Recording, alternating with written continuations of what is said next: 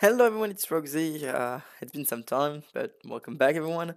Today I'm making a video to teach you all how to make some good quality Awesomenauts montage video. So we're gonna go through the basic of selecting your clips, using the watch section option of Awesomenauts. Grab the clip in a good way, so good quality, good camera angle, nice to see. And then once we have enough clip, I will just move on to montage and do a quick compilation of them with music and shit. So you have a pretty clear understanding of how I used to do my video back in the day. Hopefully this will help whoever is interested at making better quality video, short montage, funny clips, and just a better quality than that's what we can find on Reddit right now, or just people that don't really know or care about making it. So hopefully it's a good tool for everyone. Let's jump into it. So I'm gonna use the games I did last night in order to grab some clips. So the best tools you can have is that whenever you're playing, you're just gonna press one in the chat when you do a good action. So if you get a triple kill, if you get a crazy escape, if you kill your teammates and you think it's funny, worth like posting online, then just press one in the chat. And whenever you go back to the replay, you search for those one, go back to the action, locate the action, and then decide what camera angle you want. There's basically two camera angles that are possible. Either a moving camera, like the one we see right now, where we follow Frog or like your character, or a fixed camera that will just don't move and we have the whole action within one screen. Uh, Usually, use both. It really depends on the situation. If the action is really going from right to left, there's a lot of time, a lot of things going on. Just follow one character. If, however, it's really short, it's in a close area, then you can go for lock camera. We're gonna see example of both pretty soon. So then, let's say that you've located your clips. That's the clip we want. So we're gonna go back to the beginning of the clip, and from the beginning we're just gonna export it. So to do so, we're gonna go to the export panel. So to export, you go to the third button on the top left, export replay. You're gonna choose current character. As we discussed, it is a position or character that we really want to focus on. Here it's gonna be character. Then starting time, you want the current time, not the beginning, except if you're gonna take the full game, in case like you didn't stream, for example. And specific time is just pointless. So current time, then you want the end time, simply because specific time and specific duration are pointless, since you can just press escape to stop whenever you decide. So again, just put end, it's the best way. Then 60 FPS, whatever resolution you have, and then you have different encoder. So basically, they all bring different way. Some of them you need to download some plugins, some you don't. Some of them will be better quality or less. And what's important is that they will have different files configuration. So some would be MP4, and some other would be movie clip. So I usually go for recommended, and then it will just back window. It's okay, it's fine, and that's it. Then we move on. And no, obviously, so show minimap and chat, it's only important if it's actually relevant. So if you're gonna zoom in, if you want to make a point or a statement. Top bar, if it's a full game you want to record, keep it. If it's for a montage, take it off, because it's just it gets messy with the flow, especially if someone jump. Gameplay message, you don't really want that, except if you want to show that there's a lot of messages, but usually it just gets crowdy. But item you don't want, kill dog, it's gonna depend on how much HP you have left and if it's actually relevant. No music, no sound, because then it's a mess to just delete when you make the editing. Alright, and then you just have to export. So it will automatically back windows. You wait for the clip. It should be way more faster if you have a good computer. Mine is just getting old. So you know exactly what are you getting. That's a good thing too. You get the clip, and whenever you're satisfied, you press escape to leave. So it back windows. You go back to the game, and then you're gonna get the files where your clip is. So you press yes, and it locates that directly in the Steam files. So here you have your clips, and in the same area you can have access to all of your replay. So if you decide to delete every single replay, that's where you should do it. Also, I will encourage you to rename your files, because it can get pretty messy if you don't. So yeah, replay encoder is where you get your clips. Replay is like all the replay. So obviously you can, like I say, save some space if you want. Like you probably have more than 2 or 3 gig of just replay waiting to be deleted. So you could go back to Awesomenauts, and then we search for the next one. So the next one is here. You locate it. You go back. You see the action. You decide what camera angle you want. So here it's probably gonna be a fixed one, just because it's so like easy. If you get something that move, it will just like shake the screen in a weird way. You don't want that. You want to have a fixed camera so everyone can follow. See, that's like how it would shake.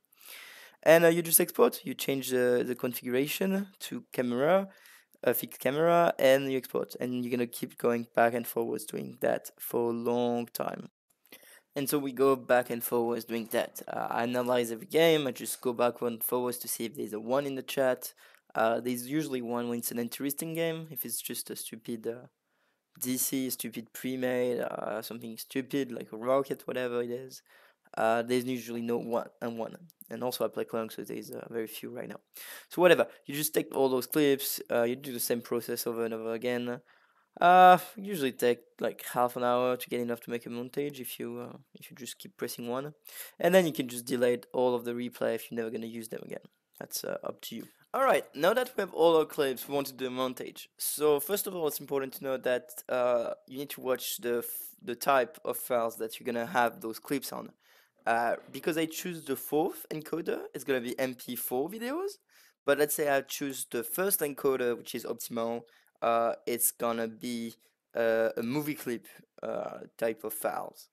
So based on that, some montage software accept them or not. So if you need to change, um, I usually use a free MP4 video converter to change them to MP4 so I can use them.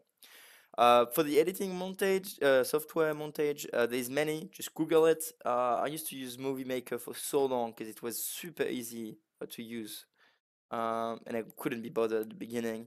And then I moved on to Sony Pro Vegas to do some more edited video. I'm not gonna use Movie Vegas today because it's a pain in the ass to explain.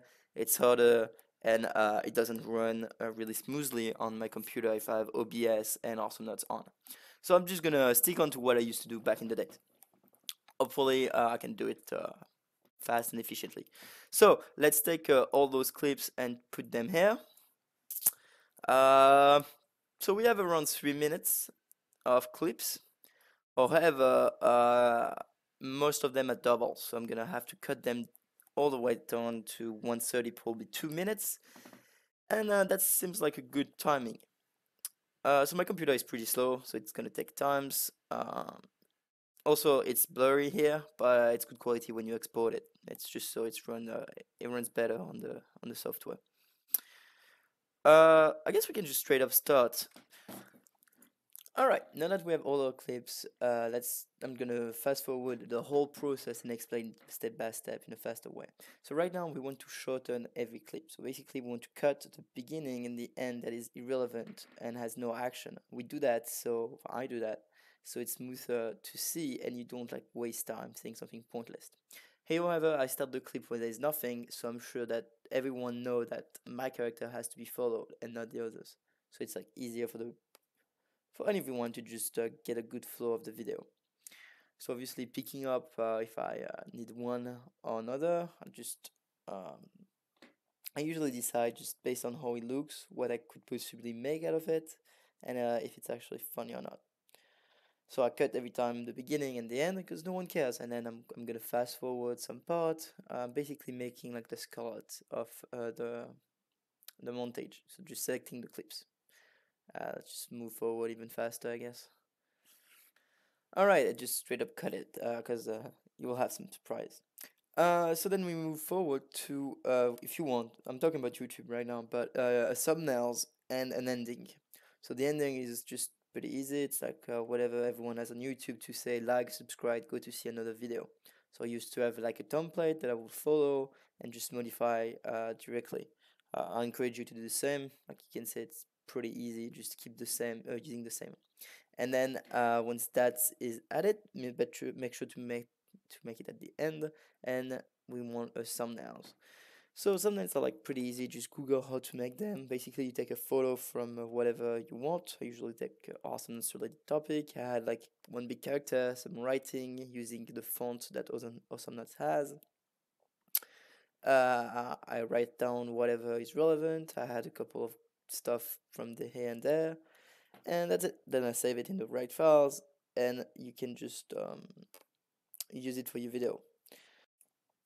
Alright, so we have the beginning, we have the clips in the middle, they are like in the right order. We don't want 5 of Ulip and then 5 of Froggy. We want a mix of everything. We want it to work smoothly in order to be entertaining. So now we can move on to all the effect, anything you want to do. So sadly that software doesn't allow me to do much, so I just did the writing that I usually do, some double speed, some slow speed, some arrow, some storytelling, but I cannot do much.